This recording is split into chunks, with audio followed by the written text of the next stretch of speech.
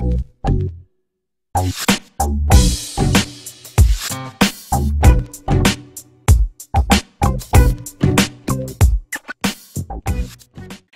YouTube, another tutorial by webite.com. I've been requested to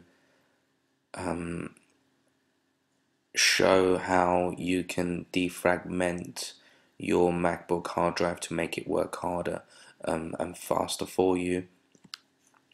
It's a simple way to do this. What I would first of all suggest you do is you may be better off getting Clean My Mac, which does get rid of a lot of unnecessary files on your computer that builds up over days, which will help speed it up a little bit. But once you've done that, you can actually do it this way to defragment as you would with Windows.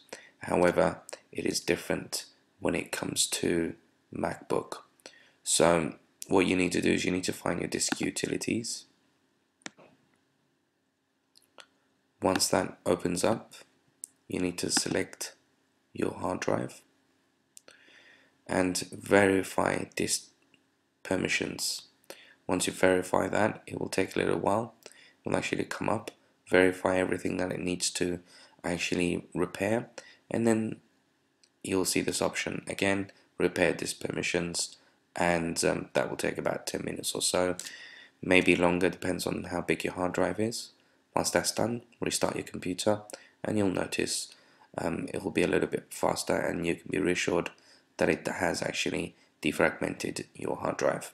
So those are two things that you can do. I will be running another tutorial on how to get Clean My Mac for free, as it's been requested from me. But in the meantime, I hope this helps. Thanks very much.